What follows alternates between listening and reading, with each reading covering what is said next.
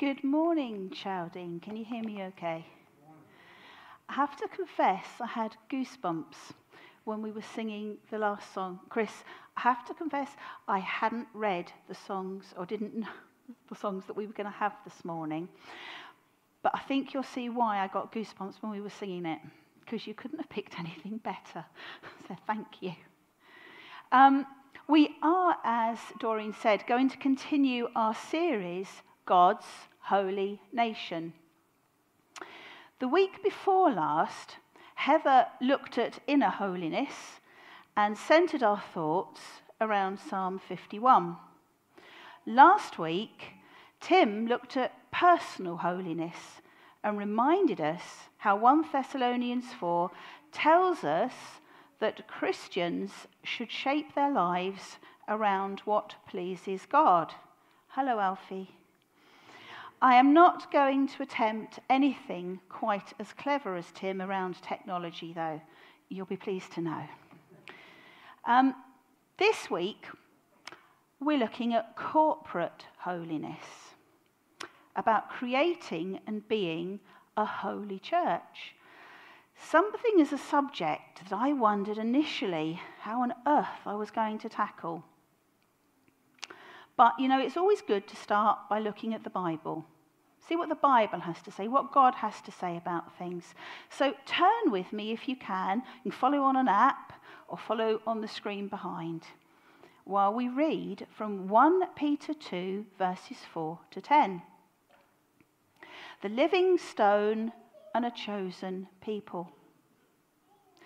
As you come to him, the living stone, rejected by humans, but chosen by God and precious to him, you also, like living stones, are being built into a spiritual house to be a holy priesthood, offering spiritual sacrifices acceptable to God through Jesus Christ. For in Scripture it says, "See, I lay a stone in Zion, a chosen and precious cornerstone, and the one who trusts in him will never be put to shame." Now to you who believe, this stone is precious, but to those who do not believe, the stone the builders rejected has become the cornerstone, and a stone that causes people to stumble, and a rock that makes them fall. They stumble because they disobey the message, which is also what they were destined for. But you are a chosen people, a royal priesthood, a holy nation, God's special possession, that you may declare the praises of him who called you out of darkness into his wonderful light. Once you were not a people, but now you are the people of God. Once you had not received mercy, but now you have received mercy. So those are some of the verses that we will be thinking about and referring to as we think about God's holy church. And we will be thinking very much about the words that were highlighted in red. You also, like living stones, are being built into a spiritual house to be a holy priesthood. But you are a chosen people, a royal priesthood, a holy nation, God's special possession, that you may declare the praises of him who called you out of darkness into his wonderful light. Now, we're going to be looking at quite a few references today from the Bible, as I really want to show you that what I'm saying isn't coming from here or from a book or wishful thinking, but from the Bible. How are we going to look at corporate holiness then? How are we going to look at being God's holy people together? I must admit, I asked myself the very same question. When you start thinking about holiness, you automatically think about individual holiness, just like Heather and Tim did. And that's right. But you can't just look at individual holiness on its own as a separate thing from God's holy church. So we're going to look at God's holy church, but slightly differently. How? by reviewing the construction industry and how a building is built. Why? Why use this analogy? Because Paul in the Bible tells me I can. Ephesians 2, verse 21 onwards, when he is talking about us as individuals, Paul says, in him the whole building is joined together and rises to become a holy temple in the Lord. And in him you too are being built together to become a dwelling in which God lives by his Spirit. And remember, in our reading today, Peter said, you also, like living stones, are being built into a spiritual house to be a holy priesthood. So, to liken ourselves to a holy building is, I think, a really good analogy. We are all together, God's holy church, and we are being built into a holy building to the Lord. But I want to break this down into 3 parts to help you remember this when you get home and you're eating your Sunday roast and you think, what was she talking about again? Right, so 3 points, easy for you to remember. 1, foundations and a cornerstone. 2, bricks, mortar, and 3, mortar. So, let's have a look at the pictures on our screen. Here you can see some pretty wacky designs. Now, I don't know about you, but I don't know whether I could actually get my head round living in a house that was designed like that.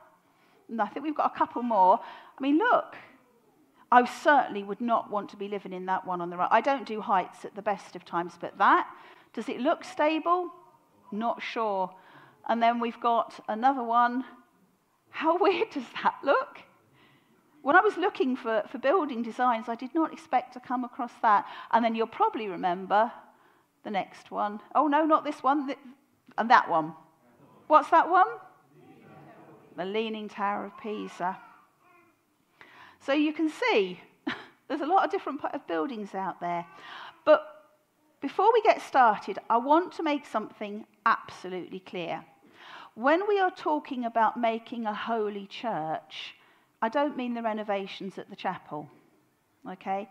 Important though they are, that's not what we're talking about. In the context that we are looking at today, we are talking about the church as a group of Christians doing life together. We are talking about me and about you sitting there. We're talking about the wider church, but also I want to make this about Chowdene. We are talking about making Chowdene a group of holy people together. Why? Why is that important? How we act and behave together as a church, why is that important? Because our church needs to be a beacon. It needs to be a beacon of light and hope shining out in the world, so that others can come to share in the peace of forgiveness that Jesus has to offer everyone who comes to him. People aren't going to think about wanting to know God if the building looks pretty rough. We also need to think of our church as a lighthouse, shining out that beacon of light. It said in our reading that you may declare the praises of him who called you out of darkness into this wonderful light. A lighthouse shining this wonderful light cannot act as a beacon and be effective if it's crumbling and falling apart, and if it's leaking bad stuff, toxic waste, into the area around it. How our holy building, our lighthouse, is seen matters. You only have to look at the way the newspapers jump on any hint of scandal in a church to know that it can do so much harm to God's work if the building is not constructed properly. So we know what the purpose of the building is, to shine light, and we know why it's important, to make it attractive and to set a good example. But how do we go about building it? Well, the first thing you need is foundations. Well, think back to those pictures. One of the key things that matters is the foundation, something that the whole building is built on. The Leaning Tower of Pisa became just that, the Leaning Tower, because it was built on foundations that were too shallow and on the wrong type of subsoil that made the whole building totally unstable. So the first thing we need to look at is the foundation of our building. What should we base our church on? What should the foundation of our building be? Well, it says in 1 Corinthians 3:11, "For no one can lay a foundation other than that which is laid, which is Jesus Christ." Jesus himself talked about wise and foolish builders in Matthew 7. "Therefore, everyone who hears these words of mine and puts them into practice is like a wise man who built his house on the rock. The rain came down, the streams rose, and the winds blew and beat against that house. Yet it did not fall because it had its foundation on the rock. But everyone who hears these words of mine and does not put them into practice is like a foolish man who built his house on sand. The rain came down, the streams rose, and the winds blew and beat against that house, and it fell with a great crash." My kids used to love singing, the wise man built his house, and the best bit was the at the end. They loved that. Jesus said that the foundation was hearing his words and putting them into practice. But if we don't do that, we too will crash. Jesus Christ has to be the foundation of our church, the central belief that he was the perfect Son of God who came to save all those who believed in him and asked him to forgive everything that they have ever done wrong. If we try and build our church on anything other than this simple truth, it's going to start toppling over and won't stand the test of time. If we try and build it on tradition, or just doing good stuff for folk, or making it a social group that meets for bacon sandwiches and tea and cake, well, that's all very nice and friendly, but it simply won't work. Just like the hymn says, "My hope is built on nothing less than Jesus' blood and righteousness." Now, before modern-day building practices came in, think what you will of them, the way that the buildings of history were built had as part of the foundation process the laying of the cornerstone. Now, I've heard a lot about cornerstones when I've been growing up, and the verses in the Bible are quite familiar to me, but what exactly is a cornerstone? Well, I did a bit of research and found some pictures of cornerstones in buildings and found out what their purpose was. You can see. A cornerstone is traditionally the first stone laid on the structure of the foundation, with all the other stones in the building laid in reference to it. It marks the geographical location by orientating the building in a specific direction. Think about it. It's often the first stone laid on the foundation, and it orientates the building in a specific direction. It clearly said in our reading, "I lay a stone in Zion, a chosen and precious cornerstone, and the one who trusts in him will never be put to shame." The writer is referencing Jesus Christ as that cornerstone. Not only is he and his teachings the foundation on which our holy building is to be built, but he also directs and orientates our building in the right direction. If we have anyone or anything else as our cornerstone other than Jesus and his teachings, our building is going to go in the wrong direction, become wonky and unstable, and eventually fall, possibly hurting a lot of people in the process. We need to be following him and his teachings as opposed to what everyone else thinks or what's popular right now. Have you ever played Jenga? We play it a lot in our family at Christmas and birthdays and things. And it's a bit like playing Jenga. Our family are really good at cheating at it, by the way. Just putting that out there. But you get your stack of bricks, don't you? And then there's that one brick the really crucial one. You pull it out and the whole lot falls. Well, that's a bit like the cornerstone. That's a bit like if you pulled Jesus and his teachings out. If you pull out that one vital stone, the whole structure collapses. And that is the same with Jesus. It will collapse without him there. So we've got the foundation and we've got the cornerstone, two very essentials. But now we need our bricks. What are the bricks in our holy building, our lighthouse? They are us. They are us. They are Audrey and Katie and Alison and Colin and Derek and Malcolm and you and you and you and you. It is each and every one of us that makes up this church. But hang on a minute. We cannot just have any old buildings, any old bricks in our holy building, you know, in our lighthouse. They've got to be perfect bricks. They need to be good quality. In my research, I discovered that bricks that have not been made properly with the right materials and fired properly can crumble and cause a building to fall. So you, as the bricks, need to be perfect. You need to be perfect. I see we've got a bit of a problem here. We aren't perfect, and I speak for myself here. I can see some of you thinking, well, that's ruled me out for a start. I can't be a brick in this church. You don't know my past. You don't know what I've done or how I've lived. Well, have you ever heard that little saying that goes and does the rounds from time to time? Consider this. Noah was a drunk. Abraham was too old. Isaac was a daydreamer. Jacob was a liar. Leah was ugly. Joseph was abused. Moses was a murderer with a stutter. Gideon was afraid. Samson was a flirt and Rahab was a prostitute. Jeremiah and Timothy were too young. David was an adulterer and a murderer, and Elijah was suicidal.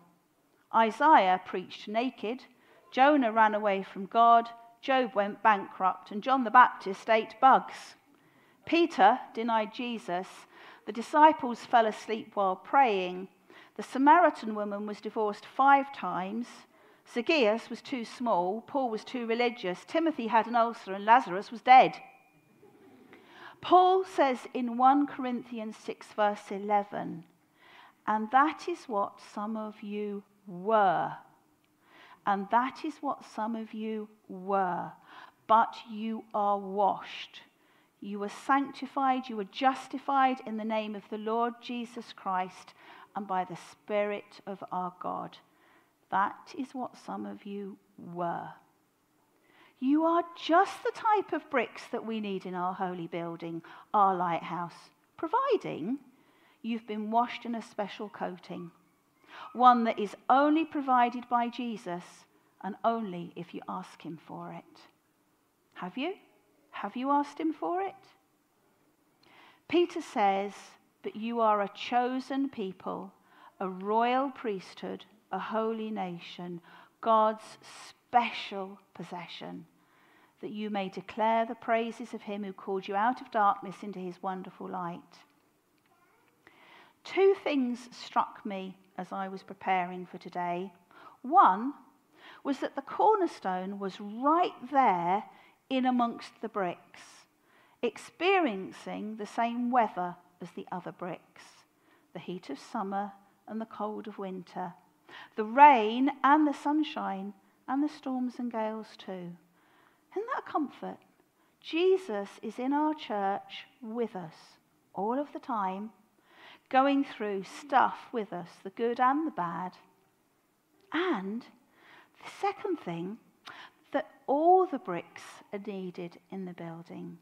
Some hold the roof up, some are at the base supporting the other bricks, and some bricks are just in the middle next to all the other bricks. But they're all needed.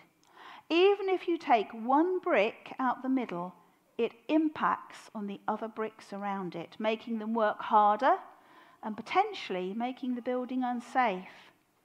So we should never say that we are not important. We should never say that we're not necessary. Each brick has a purpose, each brick has a responsibility, and each brick is needed. So we've got a foundation and we've got our cornerstone, so we're pointed in the right direction, and we've got our bricks for our holy building. Well, what else do we need? If we just put the bricks together and leave them like that, they will eventually become loose, fall out, and the building will fall. We need mortar. But again, the wrong mortar consistency can be hazardous for a building. If it is mixed together incorrectly, even missing one component, it can cause serious chemical issues with shrinkage, and it can be affected badly by heat and cold. It will crumble and it will flake away and cause bricks to fall away and make the whole building again unstable. What mortar should we be using? Well, I put together the recipe here. This is the recipe, the formula for good mortar that is found in the New Testament. I've put it on a recipe card. Hopefully you can see it. The ingredients for our mortar are listed in Galatians 5 verses 22 to 23 and involves a whole lot of fruit, not something normally found in mortar. The fruit that you need to put in our mortar is love, joy, peace, forbearance, kindness, goodness, faithfulness, gentleness, and self-control. And the instructions for mixing together the ingredients is found in Ephesians 4 verse 31. Get rid of all bitterness, rage, anger, harsh words and slander, as well as all types of evil behaviour. And you sometimes get at the bottom of a recipe card for best results. So for best results, use Ephesians 5, walk in the way of love, just as Christ loved us and gave himself up for us. Can you imagine for 1 minute how beautiful and strong and secure our holy building here will be if we stick our bricks together with that mortar? How bright our lighthouse could shine with the bricks planted on top of a strong foundation and guided by a cornerstone.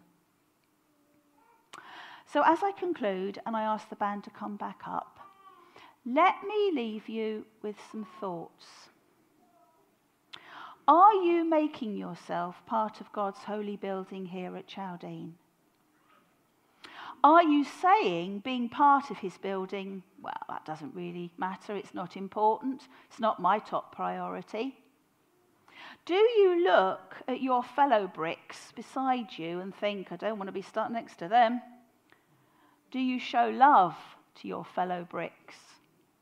Do you forgive your fellow bricks? Do you say good things about your fellow bricks? Do you think I can't be a brick because I'm not good enough? Think again. Do you think I'm not an important brick? Well, remember, we are commanded by God. All of this isn't optional, This is a commandment, and God says that we are commanded to be like living stones, being built into a spiritual house, and that we are to be a royal priesthood. But if we are to build a holy building, a holy church of God's people, we want it to shine. But we can only do that if we shine together. Let's just have a quick prayer. Dear Lord Jesus, help us to be your living stones. Help us to build our church on your foundation and be guided by you as our cornerstone. And help us to mix that mortar so well that it sticks us together as bricks in your holy building. I ask this in your name. Amen. Now we've got 2 songs that I've requested to follow up, one which you haven't had before. They're both good stomping good uns, okay?